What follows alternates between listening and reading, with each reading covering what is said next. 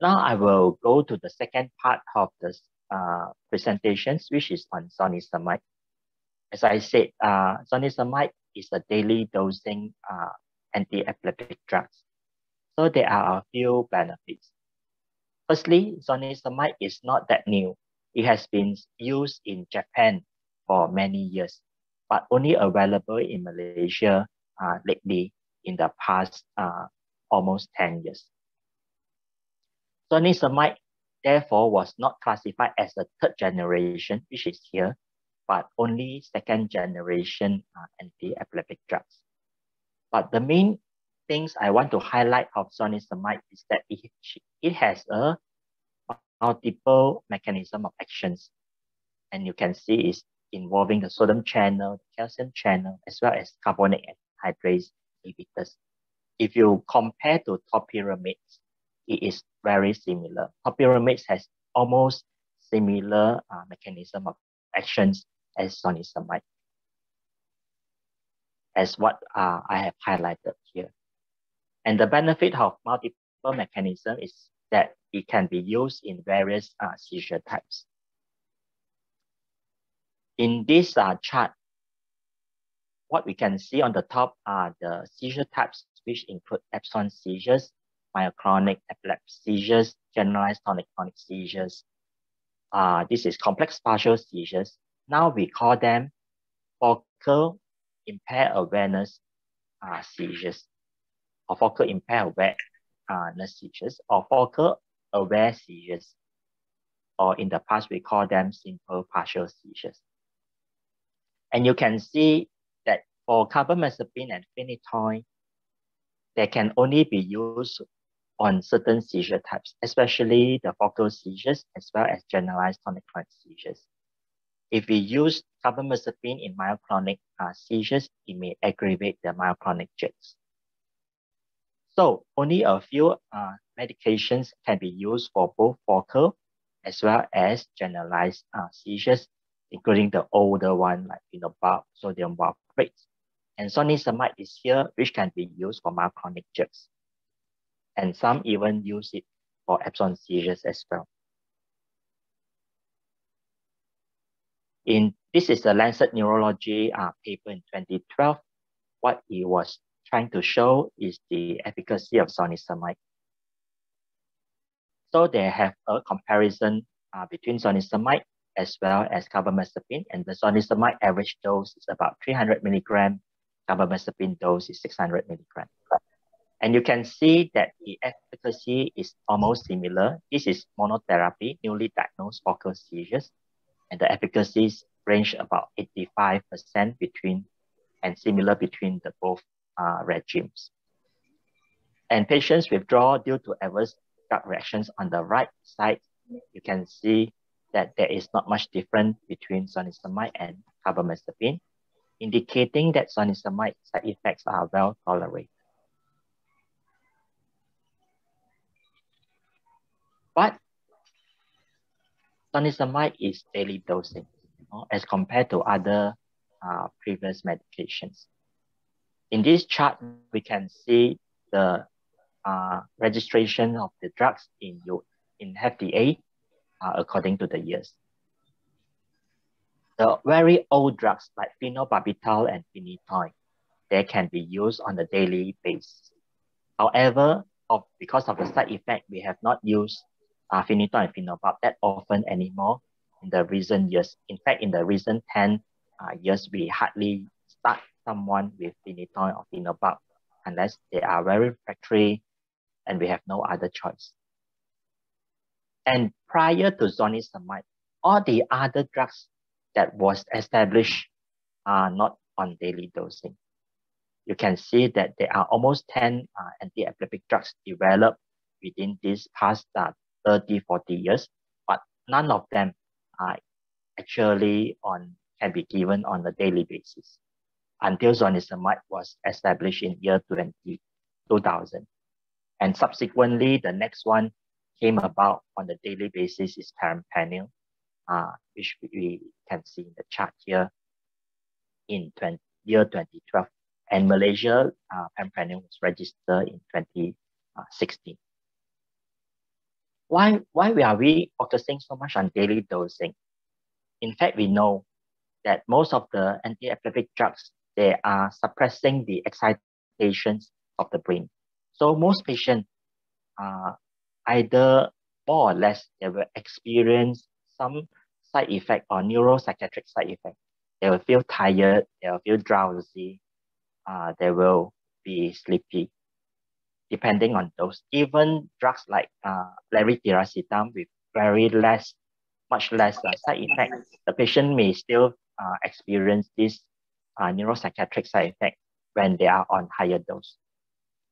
So the beauty of daily dosing is that first, it can achieve a better compliance. Patient only take it once a day, and it's easier, especially during fasting month.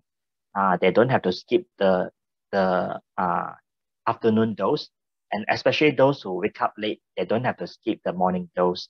They can take it prior to their sleeps, and also easier for those working in shift.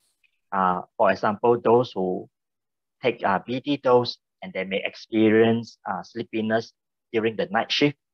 However, for daily dosing, they can always change them to the dose given or taken before sleeps.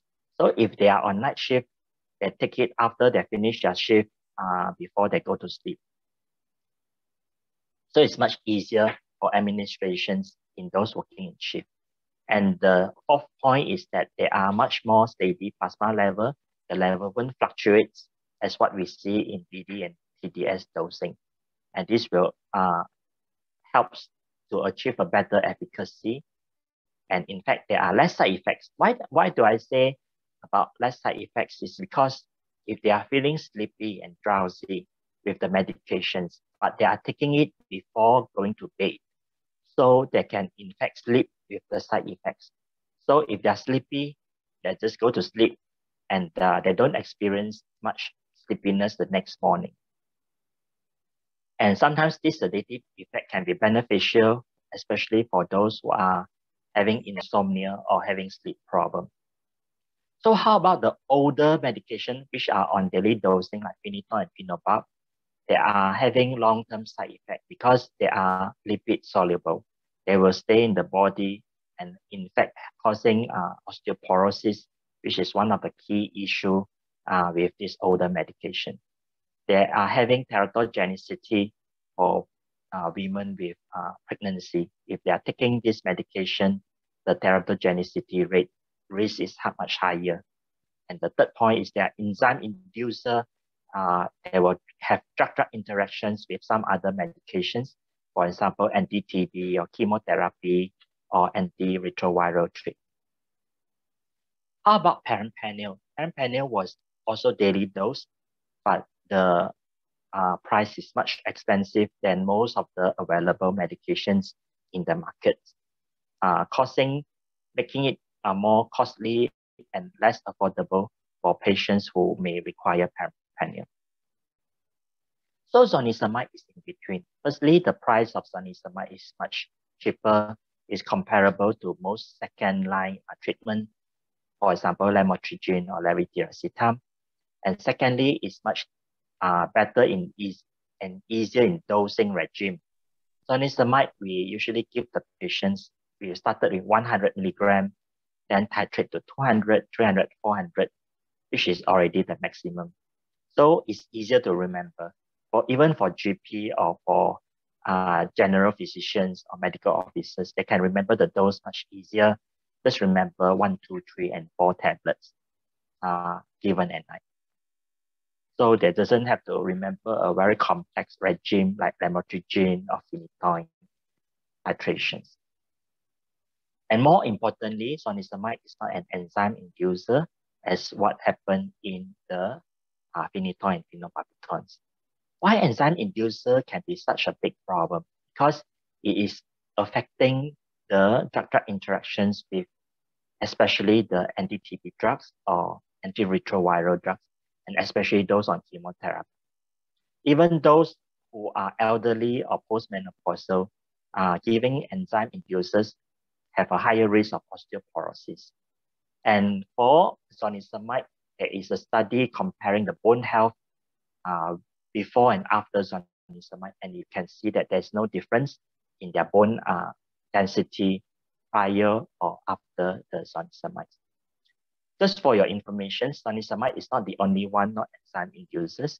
Levetiracetam and topiramate are also not an enzyme inducers, but the price or the benefits are slightly different between these drugs and zonisamides.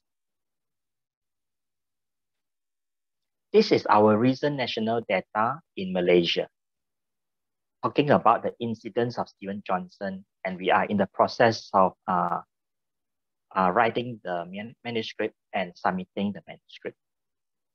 One of the key issues with carbamazepine and phenytoin are Stevens-Johnson or toxic epidermal necrolysis.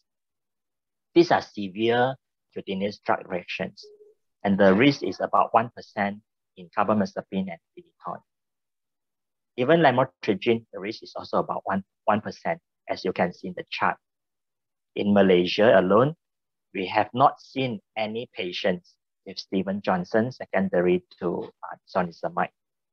Although it was registered in 2011, we have not seen anyone with zonisamide. Although the number may be small, but the risk is nearly zero. So this is useful. For example, someone who has developed Stevens-Johnson in the past and you are worried about cross reactions, zonisamide is one of the options that you can consider. The other benefits, usually I will use it for those who are obese or those with increased BMI. Weight loss can be a benefit. And weight loss is a common side effect in the topiramate because of the carbonic anhydrase inhibiting mechanism. And zonisamide is another group of drugs, another anti-epileptic drugs with about 7% experience weight loss. And besides weight loss, they also experience reduced appetite. So for those who are very thin, zonisamide may not be suitable. But for those who are obese, then zonisamide will help in weight loss as well, in about 7 to 10%. Somnolence, and you can see here, sleepiness, they are not much different between zonisamide and carbamazepine. And the reason that I have said just now, it is because of the daily dosing, and the medication can be taken prior to sleep. So for those with somnolence, they will sleep after taking the medication and experience less impact due to somnolence side effect. For teratogenicity, I have tried to search for a paper or pregnancy registry talking about zonisamide, which is very difficult to find. The UK pregnancy registry, the American pregnancy registry also didn't include zonisamide in their recent publications, partly because zonisamide was more used in Japan and then Asia rather than in the European and American countries. But what we can find from a Cochrane review is that the teratogenicity risk is only 0.28% as compared to other blue color percentage, which was captured from the Cochrane review that I have quoted at the bottom here. In the past, we think that topiramate was safe. But in fact, one of our patients, baby developed cleft palate after taking topiramate during pregnancy. And later on in the North American pregnancy registry, it became one of the higher risk anti-epileptic drugs with teratogenicity, especially cleft palates and cleft lips. Whereas for zonisamide, we have not seen any cases yet. The risk is much lower, but there is a concern of reduced birth rates in those taking zonisamide during pregnancy. And because of that, we also try to be cautious. We try not to give zonisamide during pregnancy, but if you want to quote the percentage from the Cochrane review, the risk of zonisamide is low. most of these daily medications or newer medication, especially topiramate and perampanel, we are very concerned about irritability.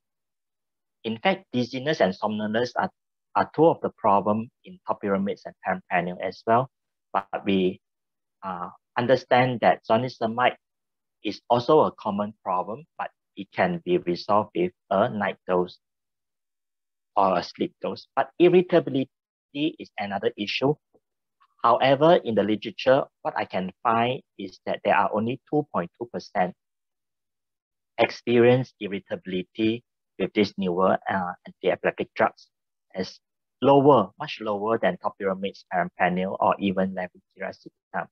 So the irritability risk, especially for those with autism, learning disability, or hyperactive child, is the concern of irritability is much lower with zonisamide. So in conclusion for zonisamide, I think zonisamide is one of the important development, especially when we talk about daily dosing.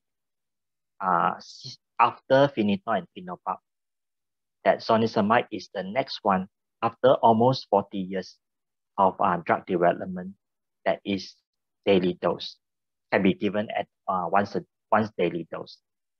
And in terms of price, is much cheaper than some of the newer or third generation anti-epileptic drugs, and the dosing regime is much easier to remember, and patients tolerate much better because of the daily dosing. For generalized epilepsy, as I informed you earlier, valproate is a concern, especially for women, or is contraindicated if the patient require high dose and they are on the childbearing age. I'm not too concerned about teenage who are just going to school and have very low chance of being pregnant. But for those who are married and at the childbearing age, this can be a big concern. So zonisamide is another option beside lamotrigine and levetiracetam for women who are with a childbearing age. For focal epilepsy, we know that the carbamazepine is usually the first choice. But if carbamazepine has been causing Stevens-Johnson, or if the patient has been tested to be positive, having positive HLA-B1502, then carbamazepine is contraindicated.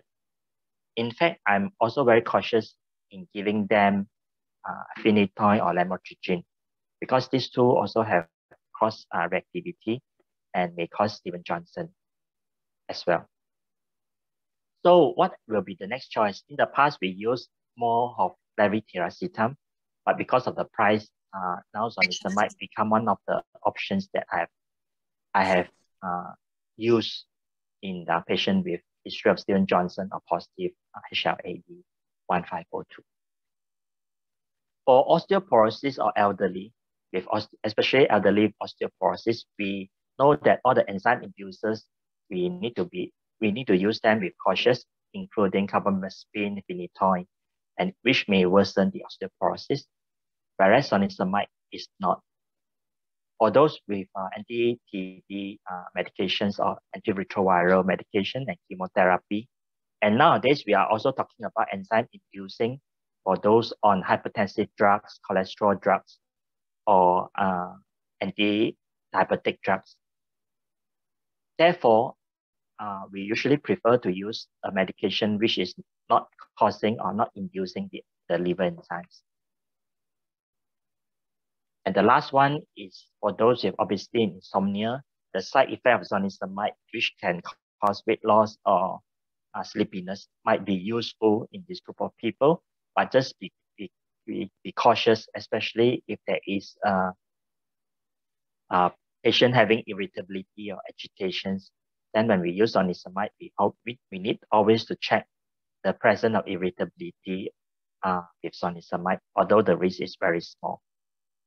So with this, I'll conclude my lecture. Thank you very much.